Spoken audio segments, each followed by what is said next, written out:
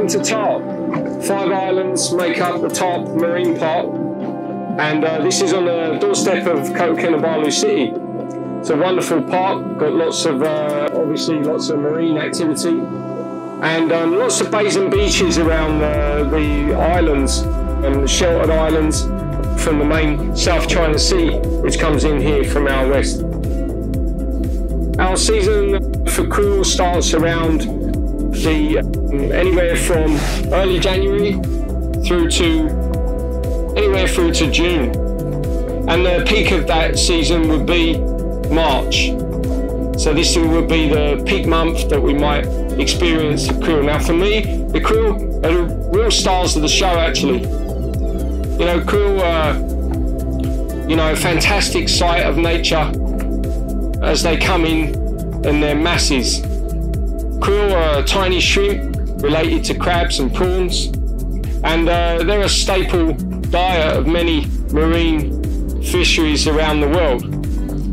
Krill usually spend most of their time deeper, but they do what we call a vertical migration.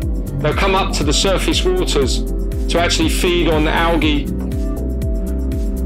So they play a really important role in the food chain, because what they do is they eat this algae, phytoplankton, and they turn that into, by consuming it themselves, a wonderful nutritious food source for many marine creatures on our planet.